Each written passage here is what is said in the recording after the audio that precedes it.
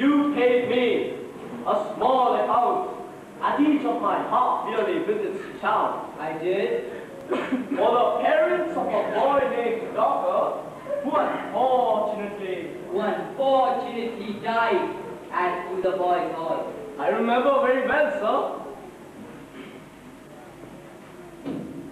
Ah, Mrs. Squares was as partial to that boy as if he were her own. The attention that was bestowed upon that boy at the time of his illness, dry toast and warm tea offered him every night and morning when he couldn't swallow, a candle in his room on the very night he died, the best dictionary sent up to him every night to lay his head upon. I don't regret it though. It's a pleasant thing to reflect that one did one's duty by him. This is one of our parents, sir, who is kind enough to compliment me on the course of education adopted at Doodleboys Hall, which is situated, sir, at the delightful little village of Doodleboys near Greta Bridge in Yorkshire, where youths are boarded, booked, clothed, washed, furnished with pocket money. Yes, we know that, sir. It's in the advertisement. Indeed, it is in the advertisement. And in the matter of fact, besides, I feel bound to assure you, and I am proud of having the opportunity of assuring you that I consider Mr. Spears a gentleman, highly virtuous, exemplary, well-educated, conducted, and I make no doubt of it. No doubt of it.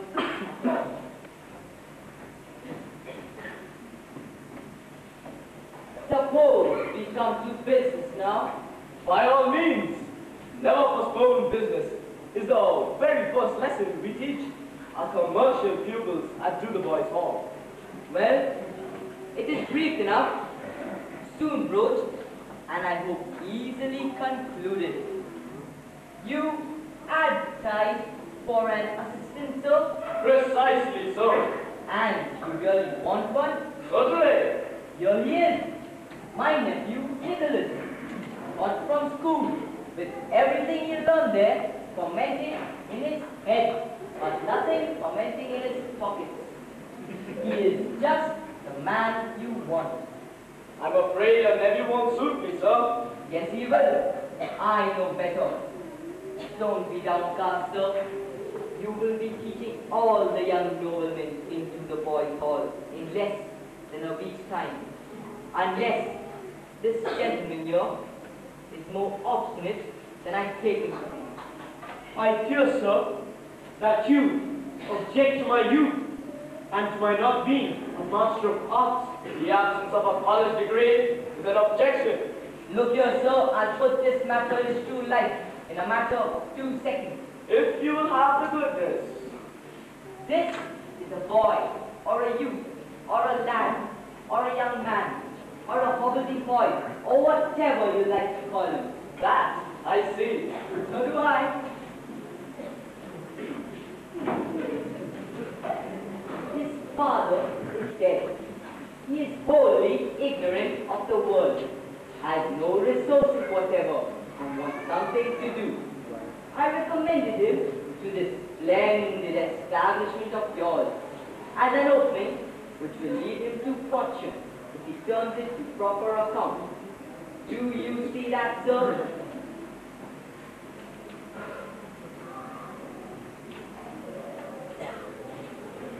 Let me have 2 more words with you. The boy, Docker, died when? Just after Christmas. Exactly.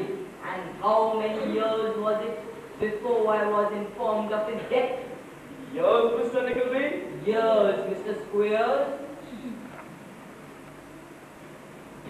Your uncle's recommendation has done it, Mr. Nickleby. then I am to be accepted. I think that can be safely assumed. Don't you, Mr. Squares? Your argument, sir, was very convincing. At 8 o'clock tomorrow morning, the coach leaves. Be here a quarter before. Don't be late.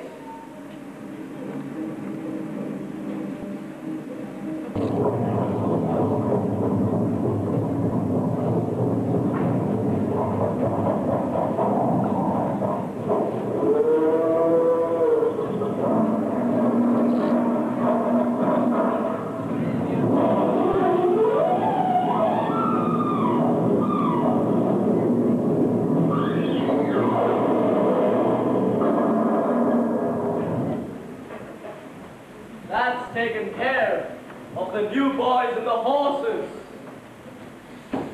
Cold, are you, Nickelback? Rather, sir, I must say. Well, I don't find fault in that. It's been a long journey in this weather. So, this is to the boys' hall, sir.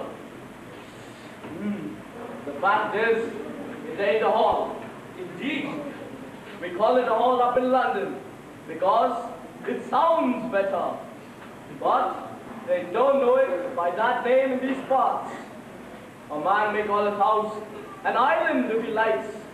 There's no act of parliament against that, I believe. I believe not, sir. Come and tie these horses up, will you? Be quick! Do you hear? Cold. Long way from London. Very cold.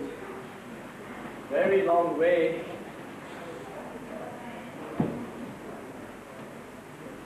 Smike!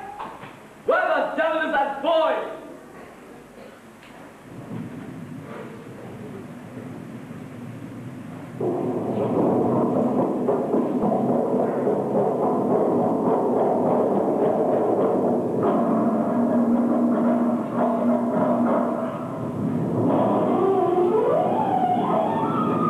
Is that you, Smike? Yes, sir.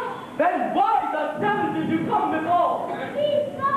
I fell asleep over the fire. Fire? What fire? Where's the fire? Only in the kitchen, sir.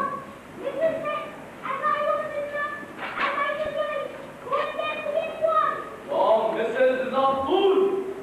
You've been a damn sight to wake from in the cold. Get out and see to the luggage.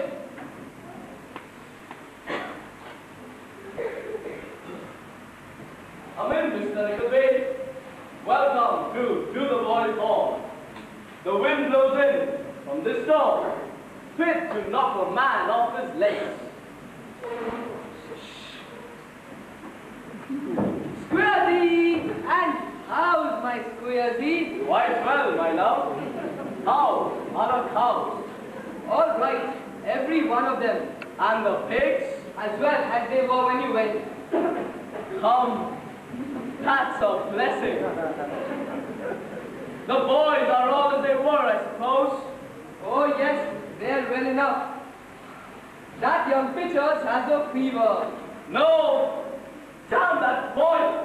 He's always up to something of that sort. Never was such a boy, I do believe. Whatever he has is always catching to.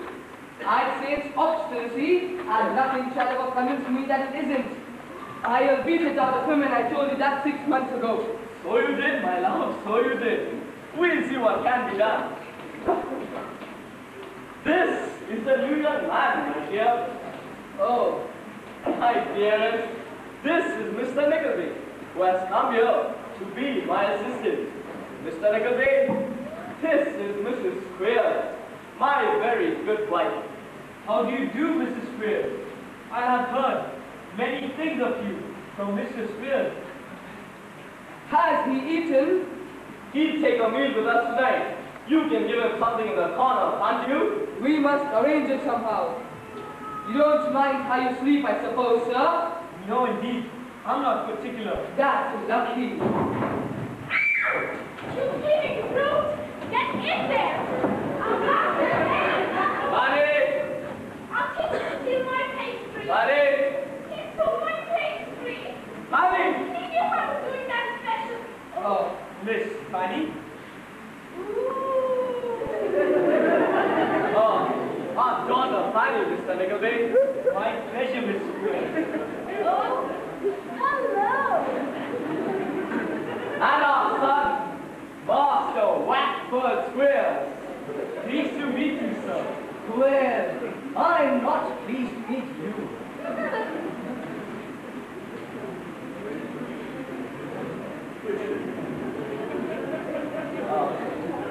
Well, there's a fine picture for you. What do you think of us? Very fine, sir. You won't see such a family as this very often, let me tell you. I should like to know how I could ever get on without them.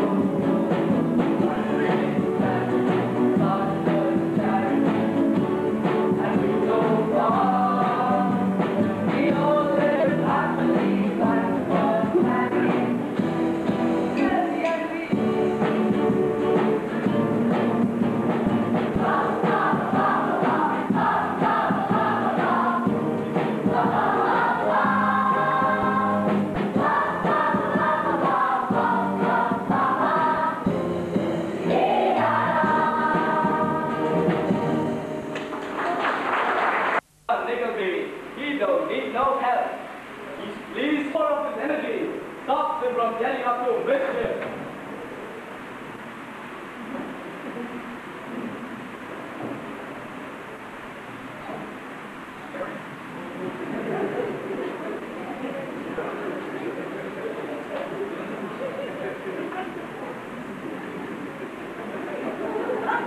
That will suit you fine. Run along now, my dear.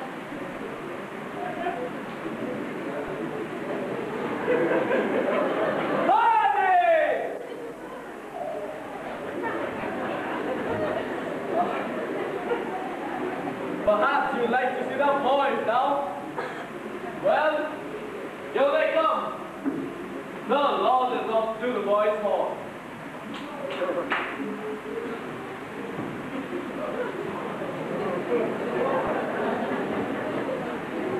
Get this table out of here!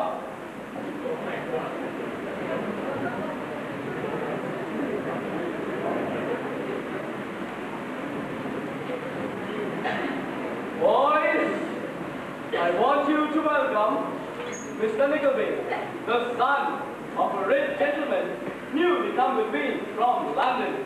Help with your upbringing and moral education. Say hello nicely, boys. Good evening, Mr. Nickleby. You've also got 4 new playfellows.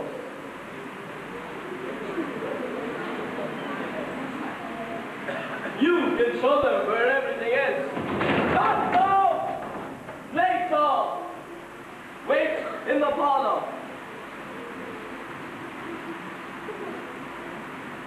You see, Mr. Nickleby, that what these boys lack in material comfort, we make up for them in love and charity.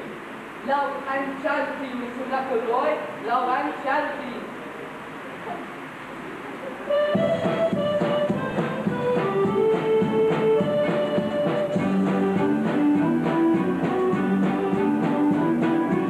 the boys' hall is a very nice hall and a very nice place to be. They've got a mama figure in this strip and a father figure in me. We clothe and board and book and wash like sons of nobility. And to the boys' hall, the rest of great in Yorkshire.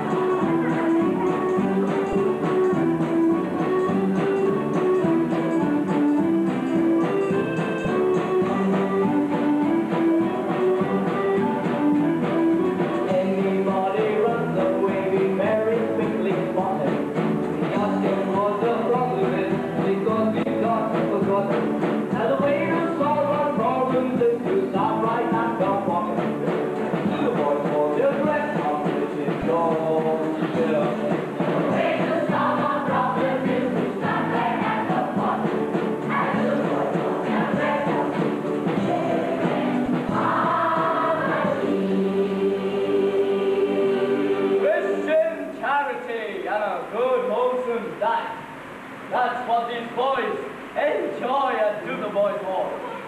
There's many that will be thankful for a good, wholesome diet. Dinner's ready. And you can come along too, Mr. Knuckleboy. Nickleby, my love. Nickleby, my love, you do appreciate that the boys love their food, don't you, boys?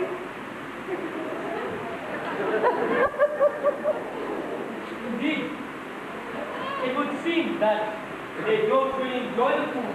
Perhaps they don't get enough. You are right, Mr. Knuckleboy, and very really little brat they are. You will observe, my dear sir, the look of anticipation on his little face. And what are they to eat? Milk, Mr. Knuckleboy. Milk and what? Milk and water, sir, and 2 pennies for half a liter. I should think that's more than enough for them. But I only inquired so as to...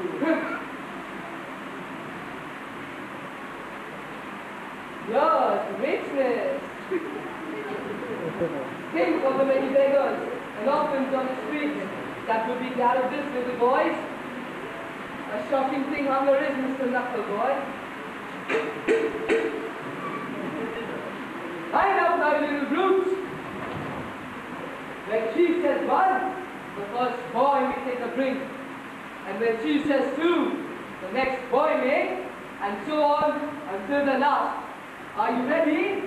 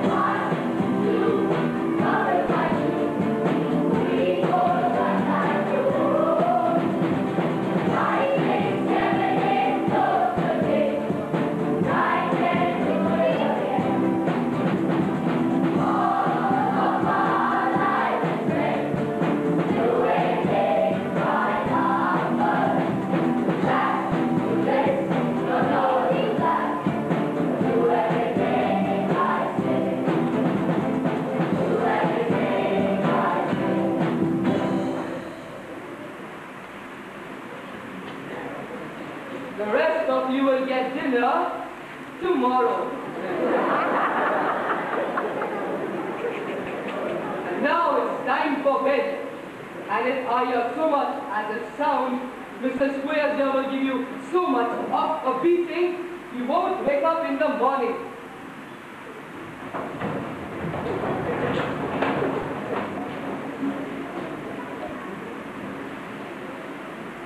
Come on, dearie. We must eat. And you'd better come along too, Mr. Knuckleboy.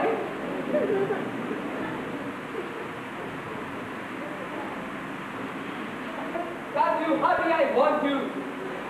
Where's that wretched boy? Smike! And where do you think you've been, my fine feathered friend? I was at the bus, please, missus. You took your time! Don't just stand there staring at me.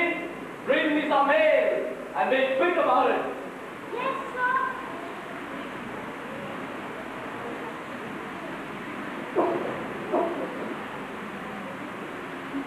What are you still standing there for?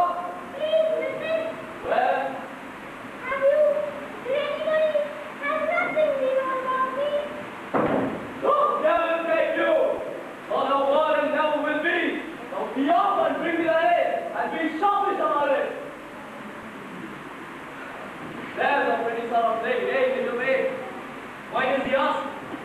Has nothing been heard about me? Why? Because you've been here all these years and no money paid after the first 6 months. Not a notice taken. Not a clue to be got as to who he belongs to. It's a pretty sort of thing that I should have to clothe and feed a fellow like him and never wish to get a penny for it.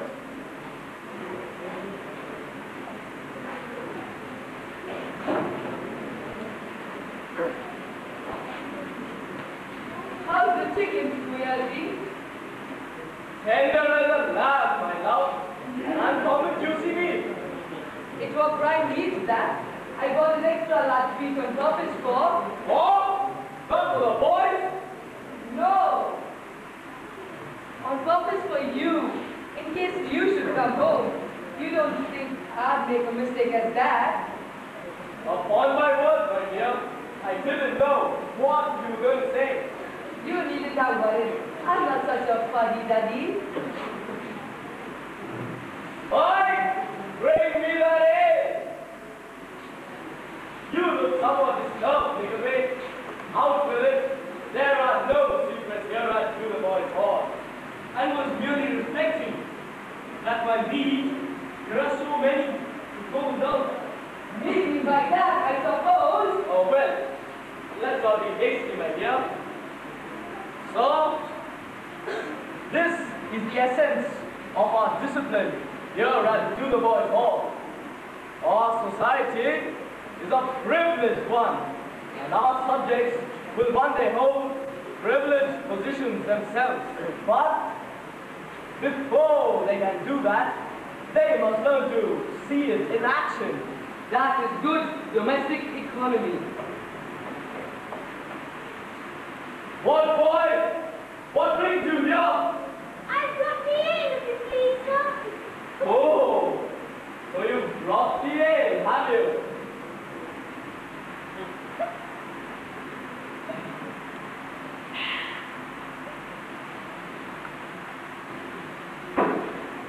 You've been a long time, you lazy boy. Please, sir, I am going a new class. You're a lazy boy, and I learn you to know your place. You're lazy, lazy, lazy, lazy, lazy. Now get to bed.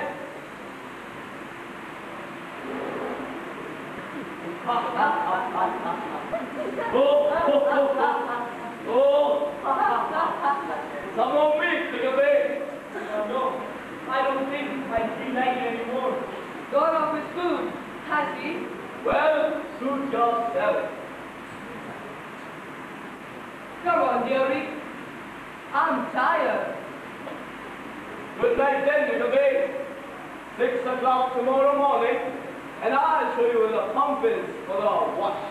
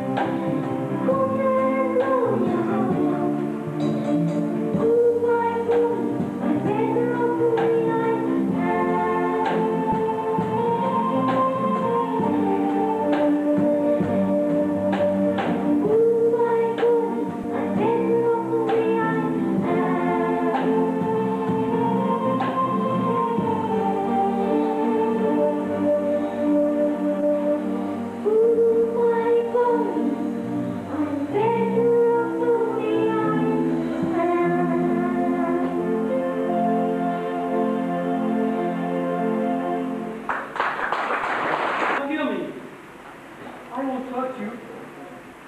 Are you cold? I'm not cold. I'm used to it. But you're shivering. Here, put this on you. Do you remember the boy that died here? I was not here, you know. But what of him? Why, I was with him at night, and when it was all silent, he cried no more for friends. He wished to come and sit with him, but began to see faces around his bed. He said they smiled and talked to him, and he died at last, lifting his head to kiss them. Do you hear? Yes, I hear. Who will talk to me in those long nights? What faces will smile on me when I die? You think you can help, but you can't. No one can find my father or mother. No one. There's no one. Shh. When I look at this wretched school, I feel as unhappy as you. But we must both say there is always hope.